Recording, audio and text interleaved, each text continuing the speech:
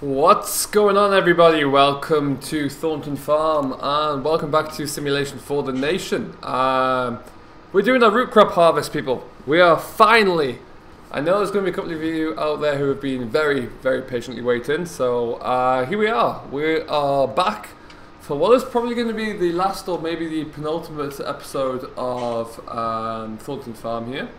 But we are here and we are... Well, first of all, I'm just going to sort out the sugar beet harvester. As I was saying, we are back and we are finally getting stuck into our second and last field of sugar beet. We got the first little corner field over there. It's not very big, but we got that all wrapped up. And now we're just really tucking into the main field here, which is good news. Got the contractor in today with his harvester. I'm not going to purchase one of these. It's far too expensive for the amount of sugar beet I would ever do. But we've got one, we're able to make a good start here. And so there's just me on leading away off from the harvest today. Should be able to keep on top of everything, but it does mean now that he's got himself going, I'm going to be a little bit busy. So we're going to take this load back around the corner. So overall here, we've probably had in the region of, I don't know, about 40 acres of sugar beet. So we got the go to start this morning.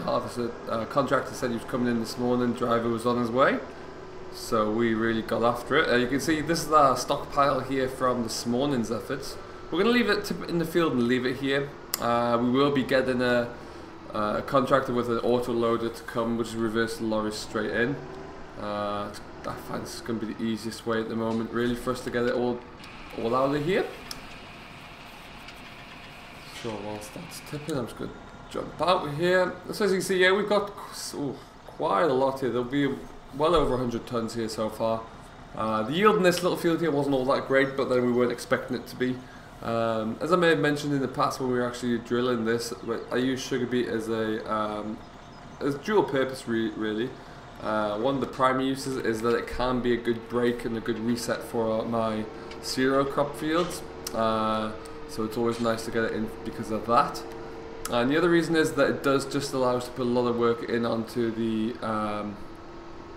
into the ground here when we establish this. We'll be putting the cover crop straight in after this. Currently got Chris, who is planting the other cover crop on the fence at the moment anyway, so when he's finished doing his bit he'll come over here. And when he's finished over there, like I said, he'll come over here and we'll get this field drilled up. It's going to go into cover crop for about 6 weeks, and then we'll be bringing in some winter barley into here. So for now, though, we're just going to continue to lead off this, frankly, monstrous Homer harvester here. It's absolutely huge. But I was in the cab with the contractor's driver before, and it's a heck of a machine. The technology that's now associated with this kind of harvester is really quite something. And the ground pressure, because of those large tires, the ground pressure when you can go into spider mode is really quite minimal, which is very impressive. So we're going to plow on. I'm going to get this field kind of covered in today's footage, and we'll make something interesting of me leading off this machine. I'm going to be kept quite busy because I've just got a 12-ton trailer here, and well, that thing's blooming massive, really, isn't it? So, where is he going?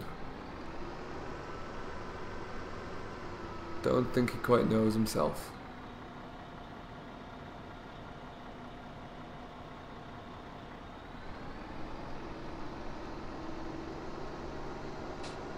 Well, he's figured it out. It's unorthodox, but he's got there. Can't argue with that. Oh, and he's missed a bit though. Right at the very end.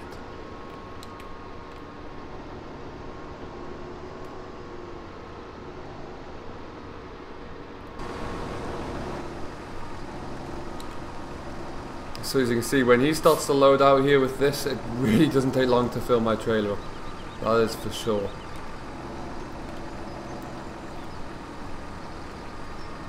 So what I'm going to do at this stage, I am going to let us go. We're going to crack on here and we'll get some clips of it. It's going to be a bit boring to do just listening to me as I wait to empty the trailer. so I will leave you to go, and I shall catch up with you when we're nearly done to give you a bit of a sit rep here. So hang around and we'll see you in a short while.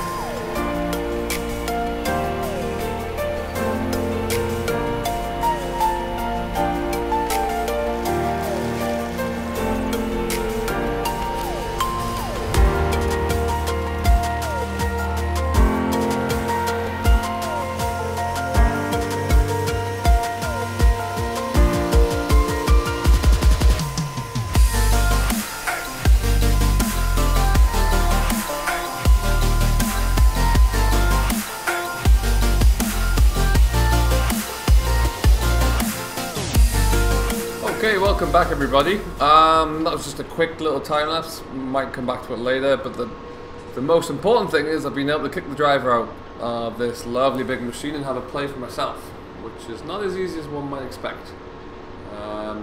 This thing is monstrous. I mean, absolutely monstrous. So right now, for example, look at all of the buttons and switches and screens I have to play with, and I know nothing about what any of them do. However, except for one on this armrest which I've just pressed, and if I go out of the car, we are in spider mode. Might not be called spider mode, probably called crap mode, but I like spider mode. We are going to just nick up to the end of the field here, and then we're going to actually just take the whole machine over and tip out over there for something a little bit different. Because why not? I've got control, pretty much. So hopefully we can get all the way to the end here. We're running out of space in the tank there. Ooh, it's going to be close. There we go. No, out of spider mode. Yes. Okay, so what we're going to do, as I mentioned, we're going to head on over to the other field. We're going to tip this straight from the hopper, 99%, and then we'll come back and we'll continue. This is a very comfortable machine to sit in and drive, very nice. Our controls on the left there, I believe, are for steering with the header. Don't quote me on that one. All of these buttons just do a whole load of different things that, to be honest, I am not really sure what they do. I thought my combine was difficult to drive. Little lights up here and climate control. There's no reason why we'd ever want to get out of here.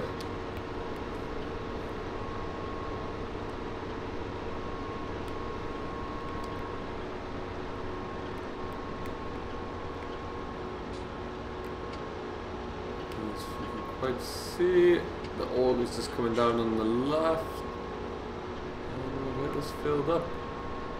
Empty even.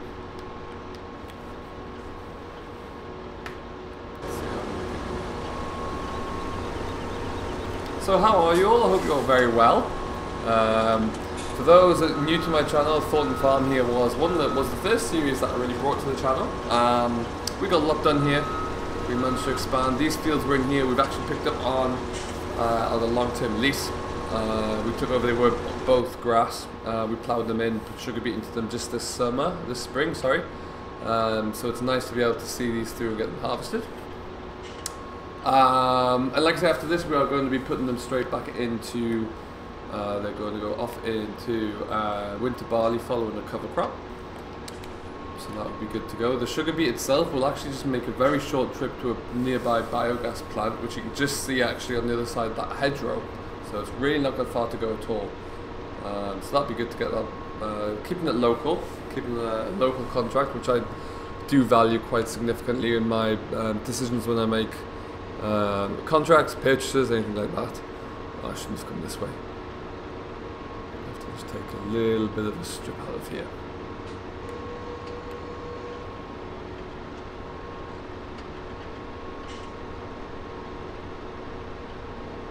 Otherwise on the farm there, we've got a little bit of an interruption due to inclement weather. They're stopping our harvest at the moment. We've got quite a bit of barley to go at. But we just can't get the weather to dry up really. You may remember from the last video there that we were actually harvesting some canola. We've only got one of the two fields in the block but next to the farm buildings complete because of the weather, so we're still looking for that to improve. And it will do over the next few days, but I just saw this as a very fit opportunity to come in and harvest the sugar beet whilst we're waiting. Moisture levels for this don't really matter for the intended end result of the sugar. So I'm more than happy just to keep ploughing on and see what we can get done. But this thing is magnificently big. It's huge. Now to own one of these things, the quantity of acres you have to be harvesting on a yearly basis to justify the cost must be astronomical. So as I mentioned, this is likely going to be the penultimate or even the last and final episode here on Thornton Farm. It has been a great servant to me. I've really enjoyed this map for now. We may come back to it in the future, but there's a couple of reasons for changing. One, obviously we spend a lot of time at the moment over on the west coast, and rightly so. It is a phenomenal map. And the other significant reason is that the channel will be changing a little bit. We are going to be, as a lot of you will know at the moment, this has been predominantly console based, and we try and make it as varied and diverse as possible given the parameters and restrictions of using the console. However, that will be changing very shortly because we are moving the platforms. We are coming into the world of PC gaming, so we are likely going to see a little bit of a change here. I'm going to go through, from a farming simulator point of view, a lot of new maps. So if you do have any recommendations in terms of new maps you'd like to see, or maps that are mainly PC based that you'd like to see, I am thinking at the moment of Dusty Cove and Upton, for example. And we will be bringing seasons into at least a couple of them, and bringing in a lot more script based mods as well. So that's going to be really good. Really looking forward to that. So like I say, if you do have any recommendations, suggestions, or things you'd like us to look through, by all means do drop a comment below and we'll get onto that and have a look-see. And so it's also going to be nice to be able to refresh and change up the mods we're using. I mean, I've done very well. I like to think I've done quite well in keeping it varied. It's very difficult when you're on console because obviously, as we all know, we are limited. There are some great mods out there coming through for console, and you know, there continue to be.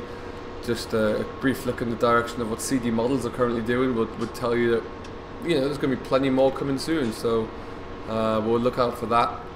That was a terrible turn. But yeah, so it's going to be nice to be able to bring in a bit more, something a little bit different really. That's all we're looking for. So we'll see how we get along with that. And I'm going to go back into here. In the meantime though, we will keep going. There's going to be a little bit more diversification into the games we're playing as well. I was a Kickstarter back of a Gold Rush, so it's going to be nice to be finally able to play on that new platform.